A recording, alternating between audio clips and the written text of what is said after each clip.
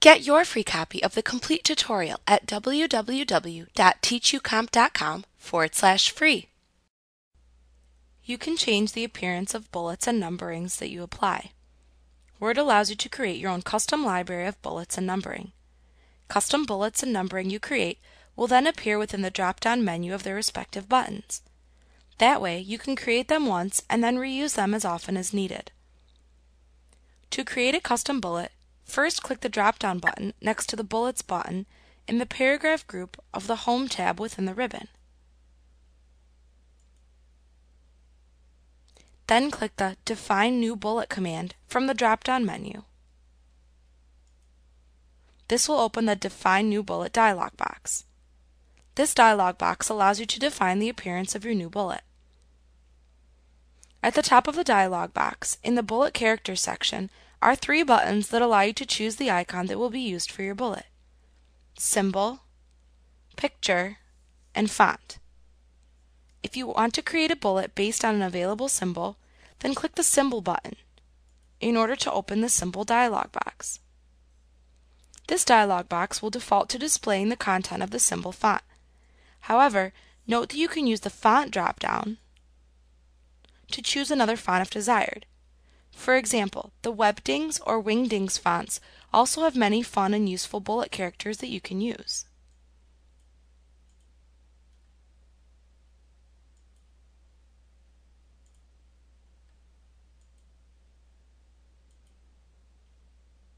Once you have the font selected, click on the symbol within the font box that you wish to use as a bullet icon. Then click the OK button to return to the Define New Bullet dialog box. If you wanted to use a picture for the bullet versus a font character, then you would click the Picture button in order to open the Picture Bullet dialog box. Here you can scroll through the listing of available bullets until you find the one that you like. Click on it to select it, and then click the OK button to return to the Define New Bullet dialog box. Notice that you can insert pictures from File, Office Clip Art, Bing Image Search, or your SkyDrive. If you elected to use a symbol for your bullet icon, then you will be able to click the Font button to open the Font dialog box. This dialog box allows you to modify the appearance of the selected font symbol. When you have finished modifying the bullet's appearance, click the OK button to return to the dialog box.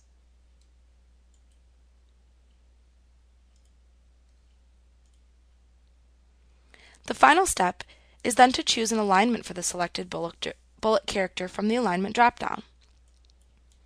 Review the appearance of the bullet in the Preview section, and then click the OK button to finish defining the new bullet.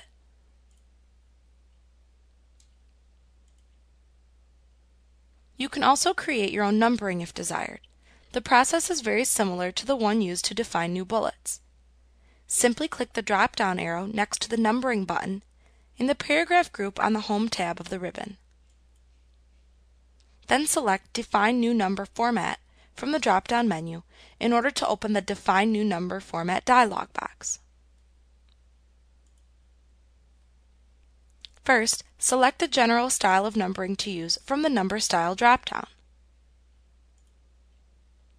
Then, click the Font button to open the Font dialog box. As with symbol bullets, you can use a dialog box to select a font to use and set other formatting features that you want the numbering to possess. Once you have done that, click the OK button to return to the Define New Number Format dialog box.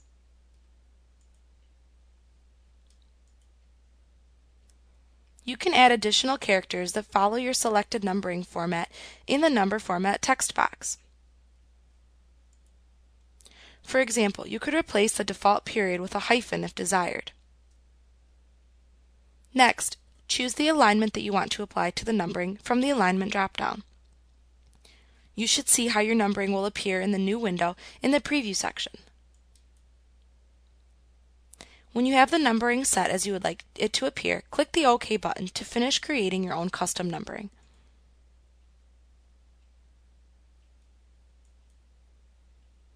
Also notice that your new custom formatting or bullets will show up under the recently used number formats. Like what you see? Pick up your free copy of the complete tutorial at www.teachucomp.com/free.